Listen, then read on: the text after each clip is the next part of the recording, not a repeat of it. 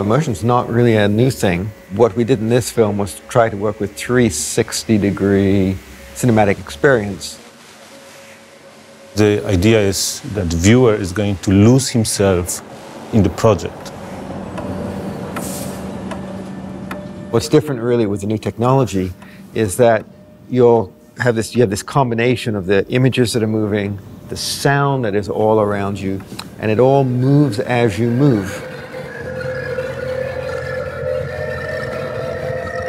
I think the idea is also to create a form that is non-linear. Make a feeling that you are in somebody else's dream and you're looking through the story that you can't really completely comprehend.